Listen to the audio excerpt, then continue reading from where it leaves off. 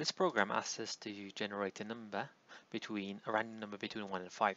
Because we're working with random numbers, first thing that we do, import random.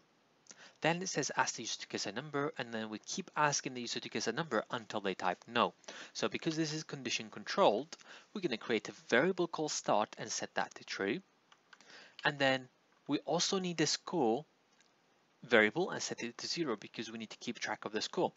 Because it says add a point to a score variable when they get it right and take a point away when they get it wrong. So then we use a while loop while start is equal to true. This allows us to start a while loop.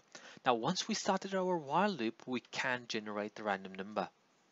So we create a variable called number and we generate a random number between 1 and 5 as it says in the question.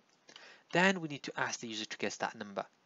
So this is set to an integer because it's going to be a number that they need to guess.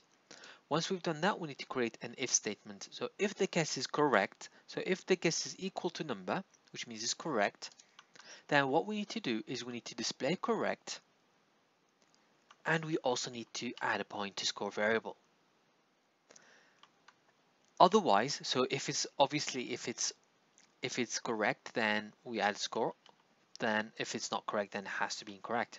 So with that we use else, and now we print incorrect, and then we also deduct 1 point away. Now it also says the game will repeat until the user says no. So what we need to do now is we need to ask them if they want to play again. So to do that, we need to create a variable. We can call it carry, and then we need to ask them if they want to play again. Now with that we just need one if.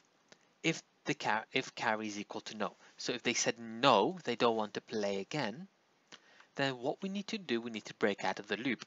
To break out of the loop, we need to set start to false, because start is equal to true. That's when the loop starts. As long as this is correct, then the loop will start. But by setting it to false, this will break the loop. Now, once the loop is broken, we go back to the main program. So we remove the indentation and we display the final score.